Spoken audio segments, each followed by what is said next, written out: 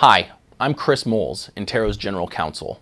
What is mediation and what is arbitration? They are probably the easiest or most explained concepts in real estate law, and yet it's probably the most common question any of us get, realtors and lawyers alike. And usually we make it way more complex than it needs to be. For instance, mediation is nothing more than a private meeting. The parties are basically saying, let's get together and try and hatch this out outside of court. In our real estate purchase contracts, mediation is a boilerplate clause. What it says is, if the buyer wants to sue the seller, or if the seller wants to sue the buyer, first, they have to invite the other side to mediate with them. They have to invite the other side to get together and try and work it out informally. And only after that can they bring their claim to court. Mediation has no rules, it has no judges, and it has no decisions. There's no winner or loser. Mediation is simply a meeting. Usually it's moderated by a mediator, and a mediator can be anyone in the world both sides want it to be.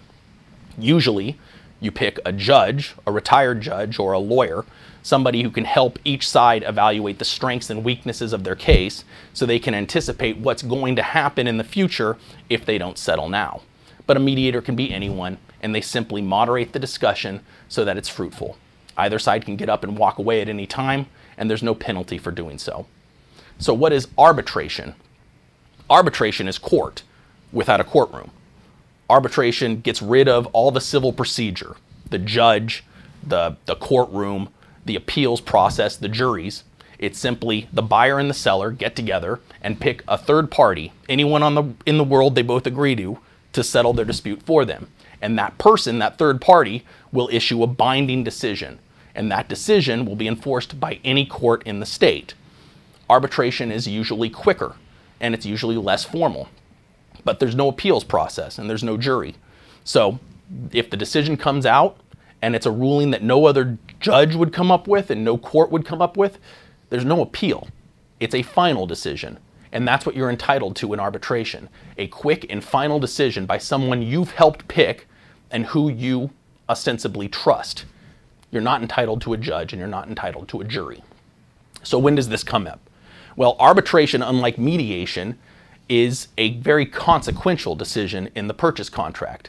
And so it is a specific and affirmative decision. When you fill out your purchase contract, you have no choice on mediation. The clause is in there, it's boilerplate. But arbitration is specifically chosen by the parties. If you initial it and the other party initials it, you have agreed to arbitrate future disputes instead of take them to court. When considering whether or not to arbitrate, help your client understand what's important to them. Is a quick and private process important to them, or is a long public process with multiple appeals important to them?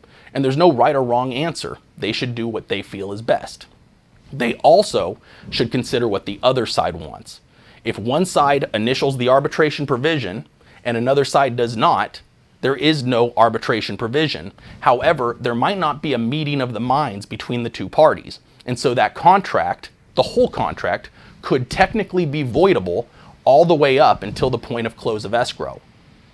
So when filling out the purchase contract, knowing what arbitration is, what mediation is, and how they interplay is very important.